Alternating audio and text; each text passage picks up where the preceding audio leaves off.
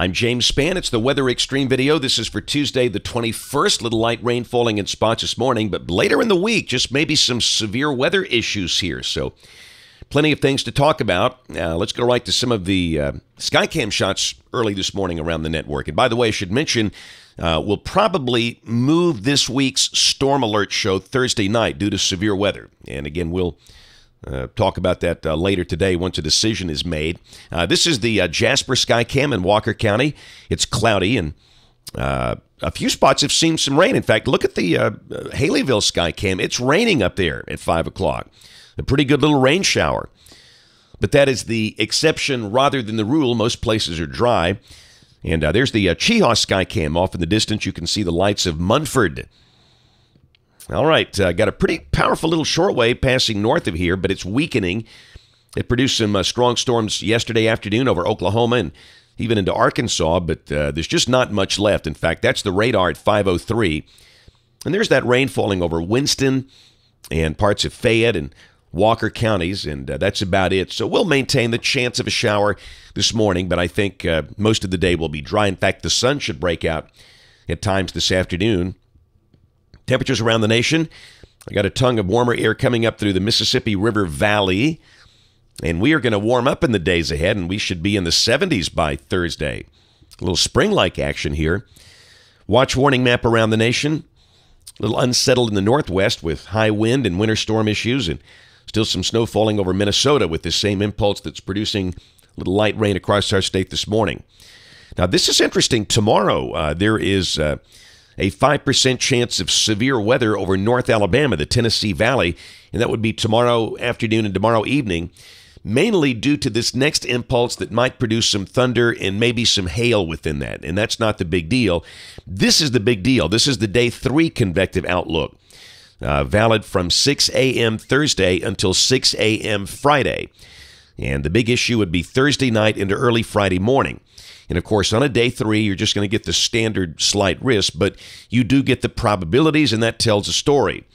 We've got the crosshatch out there, but for a large part of North Alabama and Central Alabama, pretty good part of Mississippi back into Louisiana, and that is an enhanced risk. And obviously, if some of the parameters we see continue, that might be a candidate for a moderate risk as we get closer to Thursday night. So, and again, we'll talk about that in more detail in just a moment. And this is the overall rain for the next 5 days, valid through Saturday evening at 6 o'clock. And this is suggesting about 1 inch here. And, of course, that would be mainly with the event Thursday night into early Friday morning. All right, this is the 06C GFS, the Global Forecast System, at noon today, aloft. And this is at the mandatory level of 500 millibars, about 18,000 feet up. You can see energy passing way north of us. And again, that could squeeze out a little bit of light rain in spots this morning, as we've seen. And I think the sun breaks out at times this afternoon. Highs today should be in the mid-60s as we start to warm up. All right, tomorrow, see the next impulse swinging down through Memphis in the mid-south. And again, I think we need to insert the chance of a shower or storm mainly late tomorrow with that feature. And it looks like we'll be in the low 70s. So today and tomorrow, yes, there could be some rain, but nothing really widespread. Maybe a strong storm tomorrow evening, but the main risk would be hail, mainly over the Tennessee Valley.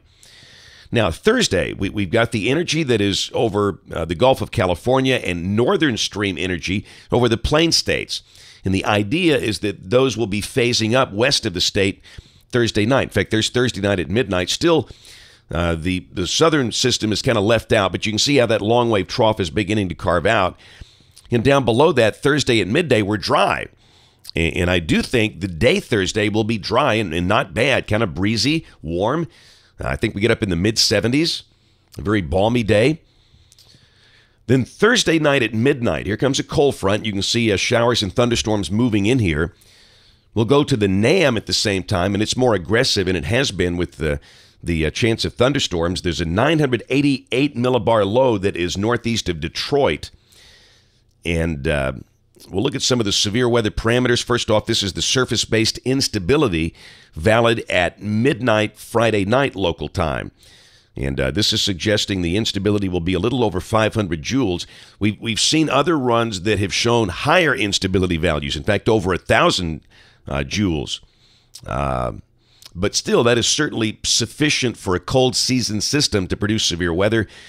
This is coming off the NAM at 6 o'clock Thursday evening, and this is the EHI, the Energy Helicity Index. And boy, anything over a 1 is very significant, and that thing's got a 3.04 over North Mississippi. And needless to say, that's those numbers get your attention.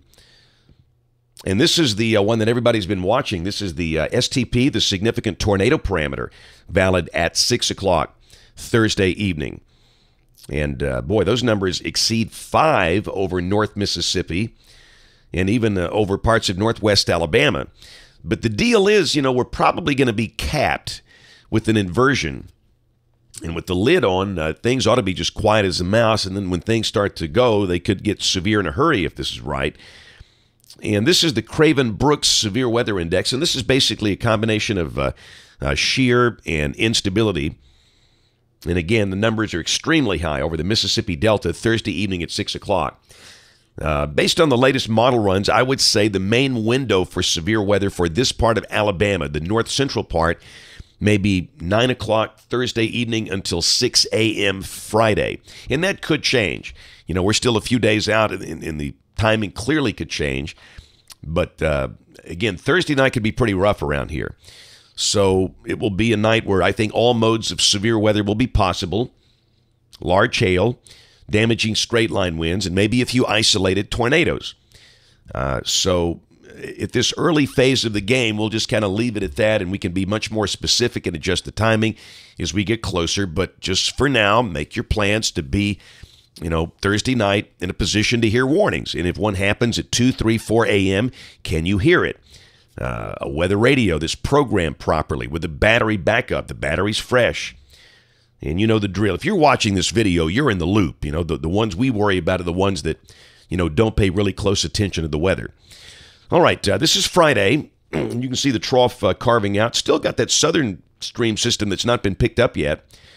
And down below that, at noon, the showers and storms are south of here. So these runs are clearly slower than recent runs, keeping the rain in through at least part of the morning on Friday. We should turn colder on Friday, with highs dropping back in the 50s. Saturday, as we start the weekend, should be a nice day with a sunny sky, bright sunny weather. Probably mid to upper 50s, which is about where we should be for this time of the year. And Sunday looks good, mostly sunny with a high in the low and mid 60s. We note that system way north of us. And here's Monday, got a pretty fast zonal flow, and you can see moisture increasing on Monday with a cold front coming in with that feature way up north, but this run not looking very wet. And then Tuesday, the front's going to bog down as it's parallel to the upper airflow, and that suggests maybe a chance of showers over South Alabama. But obviously, confidence in a specific solution early next week is not all that high since we've seen different looks from different runs. We'll check the end of the forecast on March 4th. Positive tilt trough to the west, and showers and storms look likely. And then this is the end of this forecast on the 7th of March. It's the battle between that big upper high to the south. Can you say summer? And then to the north, we've got the westerlies, and down below that, that would be very mild. And again, no evidence of any major, long-lasting cold air intrusion for the next 15 days on these runs. That's it for the Weather Xtreme video today. We'll have notes on the blog. The next video by 3:30 or so today. And if you live around here, we invite you to watch us on television this evening, ABC 3340 in Birmingham at 4, 5, 6, and 10. Thanks for watching. Have a great day, and God bless. The first thing you've got to understand, you cannot rely on an outdoor siren. You cannot hear those inside a home, a building, a church. It won't work. You've got to get something inside your house. That's a weather radio or maybe a smartphone app. We work with a company that's developed a wonderful weather radio app for Android phones and iPhones. It knows where you are, and if you're in a tornado warning polygon, you get the warning. And if you're not, you don't. It's an effective device, and it's a great way to be sure you get the warning.